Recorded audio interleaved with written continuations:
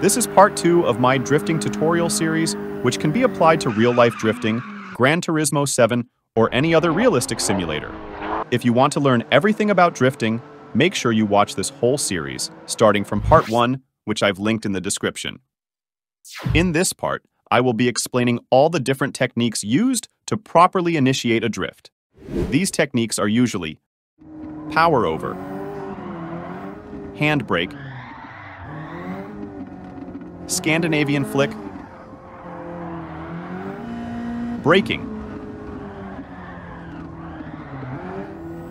shift lock, lift-off oversteering, or any combination of these depending on the situation and what you feel more comfortable with. I will be using the 94 S14 Silvia Type S with the car setup presented in a previous video, which I've linked in the description. This setup makes it a great car to practice with. It handles very well and is balanced and very forgiving. It's also a bit underpowered intentionally, so you can focus on the other aspects of drifting instead of just power sliding. The easiest and best technique to start off with for beginners is the power over technique, which I've already explained in detail in part 1 of this tutorial, where we use this technique to initiate the drift throughout that exercise. Also, catching and continuing the drift after reaching the desired drift angle is the same for all techniques, and it was also explained in detail in part 1. I strongly advise you to watch part 1 and practice the given instructions intensively before proceeding with this part. You can also start practicing that technique on an actual defined turn of a track instead of the big circle at Willow Springs. Another variation of the power over technique is using the clutch kick to initiate the drift at corner entry. You simply approach the corner at a low speed. While turning in, you fully compress the clutch pedal. You rev your engine with the gas pedal and immediately release the clutch pedal while you're still on it. This will suddenly break the traction at the rear wheels and cause them to start spinning. The rear end will step out while accelerating through the corner, so you start counter-steering or release the steering wheel to let it counter-steer on its own if possible. You then catch it again at the desired angle and continue the drift. Everything related to continuing the drift is the same as I described in the part 1 video of this tutorial. Now let's watch it all again.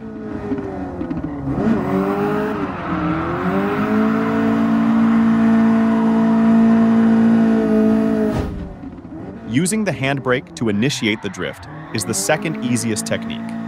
If you don't already have a handbrake that works with Gran Turismo 7, you can watch the video I made about my DIY handbrake, which I've linked in the description and at the end of this video. First, you brake before the corner to reduce the speed a bit, while still carrying more speed than usual. You turn in at the corner entry and immediately hit the e-brake.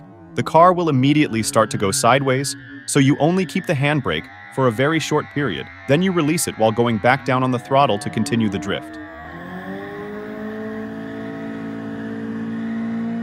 You usually start counter-steering right after you hit the handbrake, or you can release the steering wheel to let it counter-steer by itself if that is possible.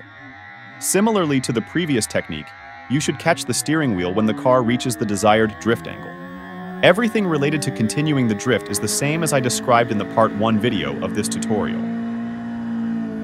So, you head fast towards the corner while braking to reduce the speed just enough but not too much. You turn in and hit the e-brake, then immediately release it and go back down on the throttle to keep it going, where you should then be adjusting your inputs to keep it steady like always. If you're driving a car with manual transmission, make sure you hit the clutch simultaneously and right before you hit the e-brake in order not to stall the engine. Then you also release the clutch right after you release the handbrake. At that moment, you can also slip the clutch after revving your engine, like in a clutch kick, if the car doesn't have enough torque at low RPM. This technique involves too many inputs and requires very good coordination. How hard you should step on the gas pedal should depend on your drift angle and how fast you are going. First, practice this technique while focusing on how long you should keep the handbrake and when exactly you should release it. Keep repeating the initiation while learning how the car is reacting to do it just right. You should get to a point where you know exactly when to release the e-brake and how hard to go back down on the throttle in order to have a smooth and nice-looking drift. Everything from that moment on will be the same as continuing the drift in part 1. Note that I'm using a different AI-generated voice than this one used in the previous videos as a way to improve your experience while watching my videos.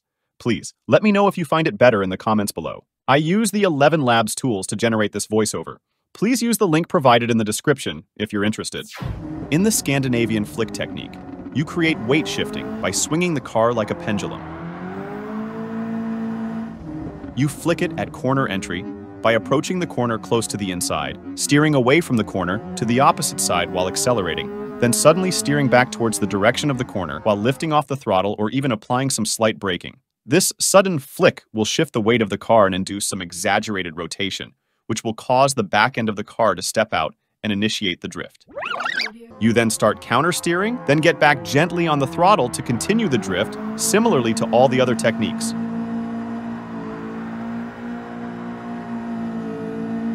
So let's say you're approaching a right-hander. You start from the inside and steer left while accelerating. When you reach the outside, you turn right and back off the throttle while possibly applying some slight braking if the weight shift wasn't severe enough. The car will start oversteering, so you start counter-steering at that moment and release the brake pedal if applied. Then you gently get back down on the gas and continue the drift like usual. You can also produce a double swing, which will look cool, by starting at the outside, turning towards the inside, and flick it back to induce a smaller slide in the opposite direction of the corner. Then flick it again towards the direction of the corner to induce a slide with a bigger angle. This technique is good practice before starting to learn transitions, which will be the subject of one of the coming parts of this tutorial series. So in the case of this right-hander, you start at the outside and you steer right towards the inside while accelerating. You then turn left and back off the throttle. You may need to blip the throttle again to help it oversteer. Then you start counter-steering to the right while your foot is off the gas pedal. You wait for it to swing back and face the inside and start counter-steering to the left, right when it starts changing direction, and get back on the throttle at the right moment to continue the drift.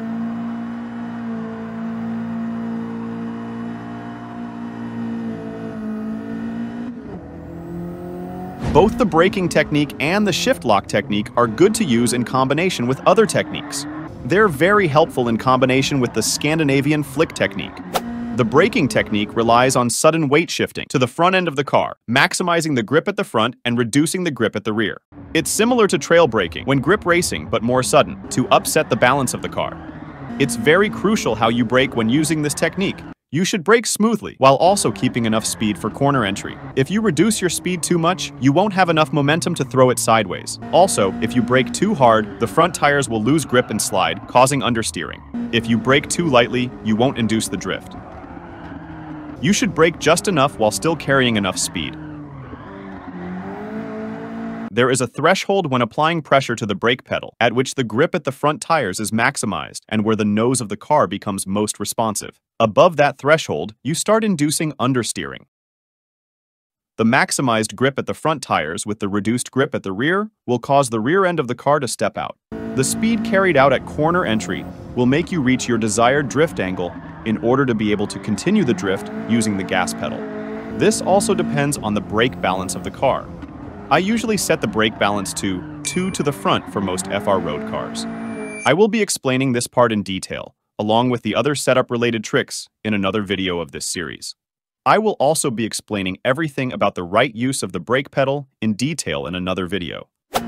To use the braking technique with the Scandinavian flick technique and make a double swing entry, you head fast towards the corner from the outside, and before reaching the corner, you suddenly turn in while braking to reduce the speed just enough but not too much. The rear end will step out because of your speed and the weight shifted to the front, so you countersteer and release the brake pedal to catch it. Then brake again suddenly but smoothly to throw it to the other side. This will also amplify the drift a bit. You start countersteering to the opposite side and release the brake pedal or reduce the pressure a bit to catch it. Then brake again suddenly and smoothly to switch sides one last time with your drift amplified some little more. The car will again switch direction, so you start counter-steering again, release the brake pedal, and go back down on the gas at the proper moment to continue the drift as usual. Let's watch it all again.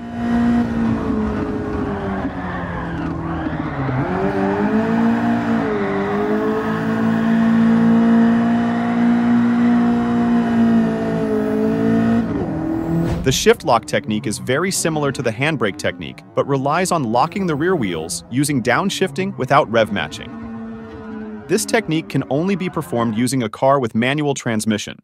It's very useful on wet surfaces, but can also be used on dry surfaces in combination with some of the other techniques. When heading towards the corner, you use a higher gear than the one you will drift with. On corner entry and while turning, you quickly downshift and release the clutch without rev matching. This will cause the rear wheels to suddenly lock and throw the rear end out. As in this example, the shift lock technique is very useful in combination with the braking technique and the Scandinavian flick technique. There are so many ways to do it, but let's have a look at this particular case.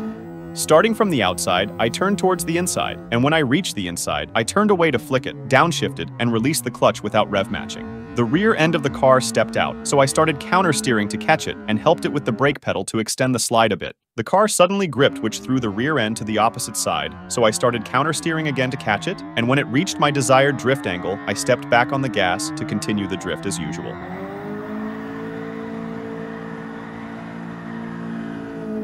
In this second example, I did a double swing and used the shift lock technique twice during the initiation.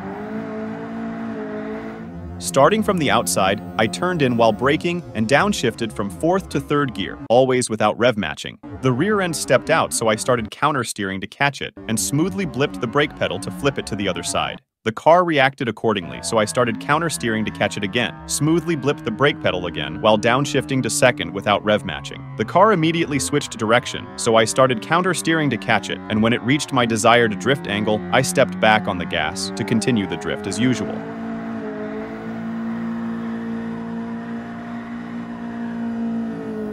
If you suddenly lift your foot off the throttle pedal, the weight of the car will be shifted to the front, maximizing the grip at the front and reducing the grip at the rear.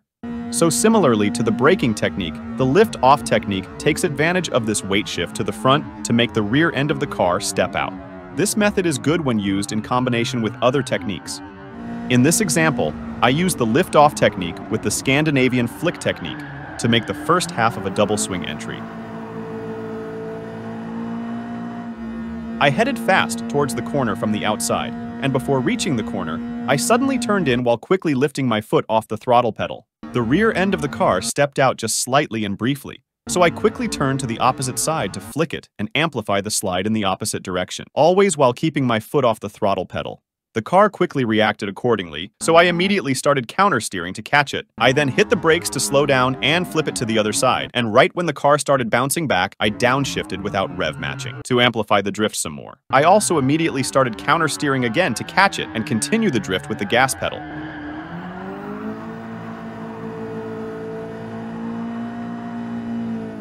Now let's watch it all again.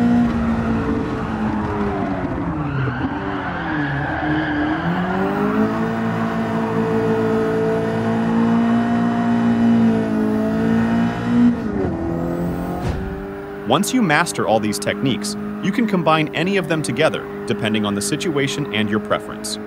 You'll be trained enough to be able to judge each moment throughout the drift instantaneously and determine what's the best way to react to it, or even anticipate it.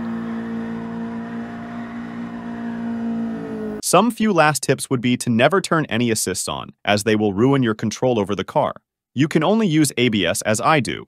You can use tires with less grip as a start if you want, but these would be much slower and easier, so you need to switch to the default tires of the car at some point to properly learn how to control it.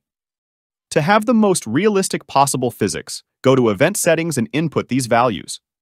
You can repeat these exercises with more powerful cars once you get very good at drifting this one.